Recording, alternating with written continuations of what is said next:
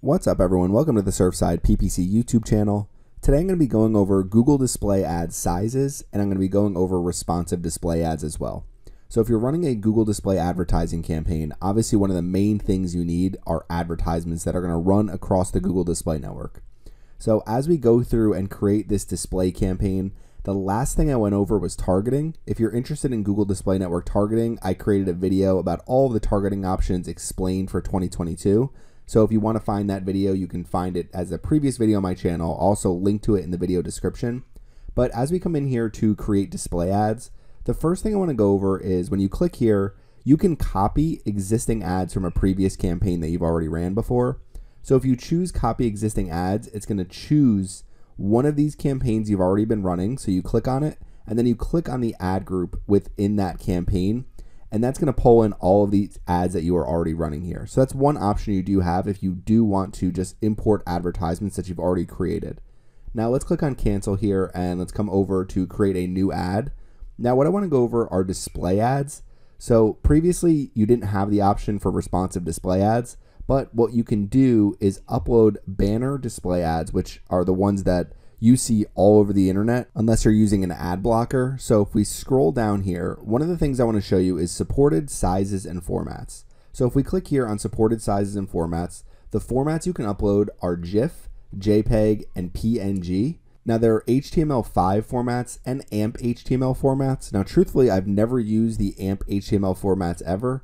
HTML5 formats, so you can create HTML5 ads by using Google Web Designer. This is not a tool I work with, and generally when I'm creating a display campaign, I just upload standard display ads and I create responsive display ads. So responsive display ads will allow you to reach basically the entire Google Display Network because your ad is automatically going to be resized for whatever inventory Google Ads has. So the other thing you can do is upload display ads.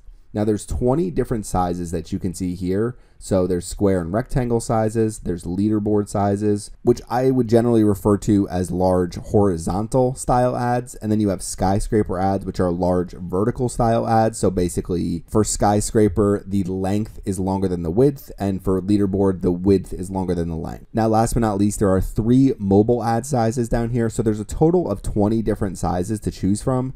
Now, when I'm creating ads, the ones I generally prioritize are here. So 300 by 250 is going to be one of the more popular options. 336 by 280 is another popular option. You have 728 by 90, 970 by 250, 160 by 600, 300 by 600, and then all 3 of the mobile ad formats. Now, what I've done for this example for this video is, as I'm creating advertisements, I created 40 total ads. So basically every single size that's available, I created 2 different versions of them. So using some different images. Now the ad copy is the same in every single one. My logo looks the same in every single one. I don't really have a call to action here. I generally wouldn't run ads specifically just to drive traffic to my 52 farmhouse decorations you will love page, because I just don't think it's going to be an optimal campaign just based on what I'm selling. But this is one thing that you can do. Now, in order to create these display ads, I used canva.com. I would highly recommend trying canva.com if you haven't already. It's very easy to use. And if we just come into the back end of my account, you can see we have all of these different advertisements here. You can upload images that you can put in your advertisements. You can upload your logo. You can use any text combination you can possibly think of. So what I generally try to do when I'm creating Google Display Ads is I focus on the main sizes I showed you earlier, and I try to create at least a couple variations because Google Ads is going to deliver the top performing advertisements. If you forget what the sizes and formats you should create are, go into your display campaign and just click on supported sizes and formats. Now keep in mind, your image files cannot be too large. So if you're creating these large image files, especially these PNG images can be very, very large in size. So I generally use JPEG images, and what I've found is with GIFs, they're not generally worth kind of the effort that you put into them, because a lot of times you create them and they don't even get ad impressions whatsoever. So what I generally try to do is focus on these JPEG advertisements, and then I also use responsive display ads. So if I were creating ads for this ad group, what you want to start with is your final URL. So I obviously want to drive traffic to this page here.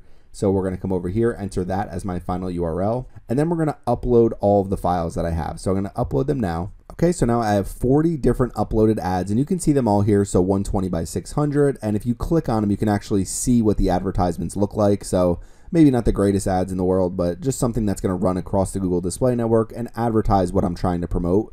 Now, with the Google Display Network, you definitely want to run ads that are going to be promoting either some type of seasonal promotion or something like that, or you want to have something where you're trying to get awareness out there about a product that's going to drive you really long-term revenue.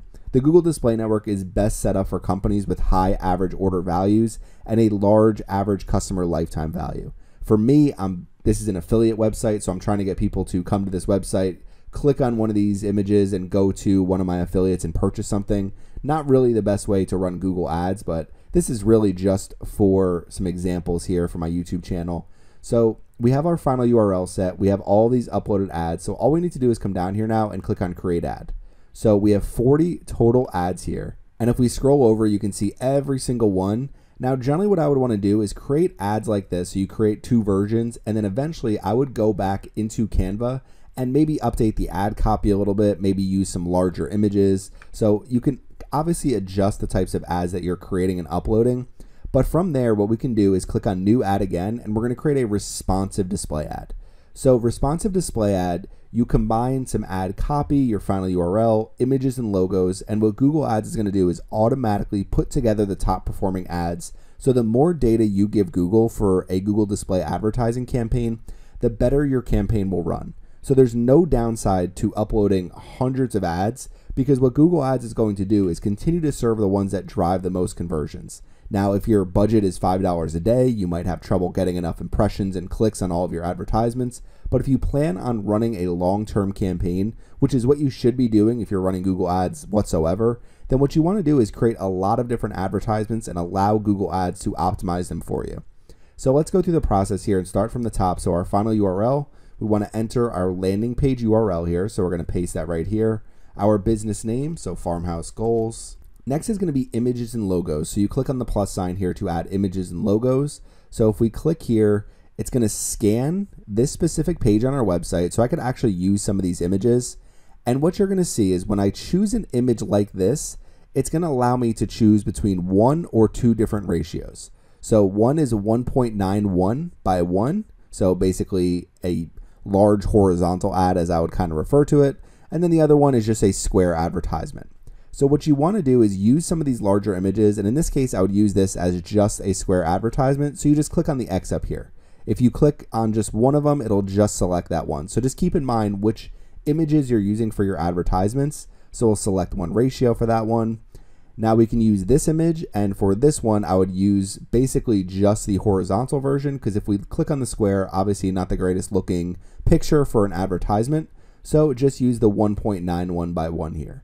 So if we click on it, so we can move this around a little bit if we want to, but if we just choose about right here, not a terrible picture. So we'll select that one ratio. Now you can go through and do this with different images. If you've already used images in the past, you can go back to recently used here. So I generally do this especially for my logos because I already have all my logos uploaded. But you can see some of the old images I've used for past campaigns.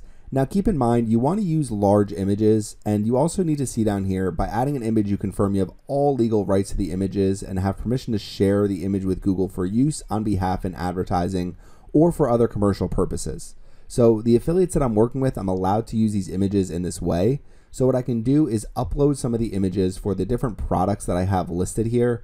So that's what I'm going to do now. Okay, so we have all these images uploaded now. So what you want to do is go through each individual image and choose the ratio you want to select. So you can select both and see how they look. If you can fit it to look okay. So for this one, I can use this ratio along with the square. So we'll select both ratios. For this one, just the square is going to work. So we'll select one ratio. And that's what you want to do, is just keep going through these different ratios and see if you can get it to look good with either or just select one. Now keep in mind, you need at least one landscape image and one square image. So just make sure you have at least one here, but there's no downside again to adding more than one, because the more you have, the better ultimately your campaign is going to perform, because Google Ads can test. So even if I just want to choose this one as a horizontal landscape image, I can also choose the square version as well, because there's no downside to doing so. So you want to keep going through here and adding all these images. So we'll select a bunch more here. So kind of fast forward through this part a little bit. Okay, so now we've gotten up to 15 different images here. So that's the max you can use for a responsive display ad. Now keep in mind, you can run multiple responsive display ads, so you can come and create more and more of these. So you can see I have 15 different images. We can review every image. Just make sure it looks good when it's small, so you know that when it's running on an advertisement, especially when you have some of these smaller ad formats, it's still going to look good across different websites. Now next is going to be logos. So with logos, I come to recently use because I've already used my logos here. So we'll select this one here. So you can see at the top, you can choose to use as an image or a logo, or you could use as both, but generally you want to use separate images than your logos. So we're going to choose a logo, come down, you're going to see it's the 4:1 logo that we're selecting. So we'll select this ratio here, then we'll scroll down, and I know I have a couple more here. So we can see, yeah, it doesn't fit well there. So we'll come back to our results and try to find our square logo. Okay, so we have a square logo here, so we could use that as 1:1, select one ratio, and then we could even come over here and just say, okay, let's use this logo as 2 because I still have it. So we'll select one ratio. So we have 3 different logos. You can use up to 5 different logos if you want. So if you have different looking social logos, you could always change these. Now the ones I've selected for my ad here, I have 15 total images. So now what we want to do is click on save. Okay, and what's going to start happening is it's going to show over here what your ad looks like in different ad formats. So a 300 by 250 is going to look like this. So to me, the responsive display ads look better than your standard banner uploaded ads, the ones that I uploaded in the previous step. But you can look at all of these different ad formats. So image ads, text ads, if we click on a native ad, you can see what your advertisement is going to look like. And keep in mind, we still have to add our headlines and our long headline and our description lines as well. So we need to add all of those because that's going to make our ad look a little bit different. Now, the other thing you can do is use a video, and you can see it saying portrait and landscape around 30 seconds work best. So if I click on plus videos, you can search YouTube, but I've already uploaded a video in the past that I've used as an example. So I'm going to use that again here. And you can see right here, I have a Farmhouse Goals June promotion for a video duration of 30 seconds. So if we click on that and click on save, then when your ad runs across some of these different video formats, you can see it's going to actually play this video just like this. So it's a pretty good looking advertisement here. So if you want to incorporate video as well, you can. This specific video would not work for this campaign, so we're going to get rid of it. But what I could do is upload a video to YouTube, to my YouTube channel for Farmhouse Goals, and then I can actually just use that video and it's going to show up in my advertisements. So we're going to click on cancel here. We're not going to make sure we get rid of our video and save it. Not cancel, we'll click on save. Okay, so that will get rid of the video. Now next you want to add headlines, a long headline, so that's 90 characters. Every headline is 30 characters. Every description line is 90 characters. So what we're going to do is I recommend using more of the different headlines here. Now if you just have 1 or 2 headlines you really want to focus on, then just do that. But I'm going to enter some headlines here and we'll kind of fast forward through this step a little bit. Okay, so we entered 5 different headlines. So I have 52 best farmhouse decorations. So my actual headline of 52 top rated farmhouse decorations doesn't fit here because there's not enough characters, but upgrade your farm home today. Usually when I'm writing ad copy, I try to focus on what people are going to actually see when they get to the page. So 52 beautiful farmhouse decorations. It's another one that I could use, but I don't know if that will fit either. But the other thing you want to do is just talk about maybe some things that are the selling points for what people are going to get from your website. So unique farmhouse decor. For this, just a basic shop farmhouse and rustic decor, best prices. So you always want to have some type of, so upgrade your farm home today. So give some reason for people to actually click on the advertisement and purchase from you. So long headline, I put together a 76 character long headline here, kind of just matching what the page is going to say. And then descriptions, a few more things here. So give your home a beautiful modern and rustic vibe, different things like that. So once we create our ad, we can click on create ad here. And if we scroll over, all the way over to the right, we have our responsive display ad right here. So you can see everything that we've just entered with our responsive display ad. We'll click on apply changes. Now, once you do that, you're ready to launch your campaign. So you set your budget and bidding, you set your targeting, you create your ads. Then you want to review and launch your campaign. But I just wanted to go over some of the different options you had as far as uploading advertisements, some best practices. You really want to upload different advertisements here. So as I go through, what I would eventually do is come back over here, Maybe use different colors. So maybe try some of my different brand colors that I have in here. Use some different images, some of the images that I didn't use on the previous ads. Maybe try some larger, more visual images, and maybe add a different call to action. So instead of 52 top-rated farmhouse decorations, maybe something along the lines of a sale, or people can save money while upgrading their home. So this is really what you want to do when you're creating advertisements for Google Display Ads campaigns. And again, keep in mind, you're trying to send some type of message to people so that they actually want to interact with your brand. So hopefully people seeing, some of the best farmhouse decorations for 2020.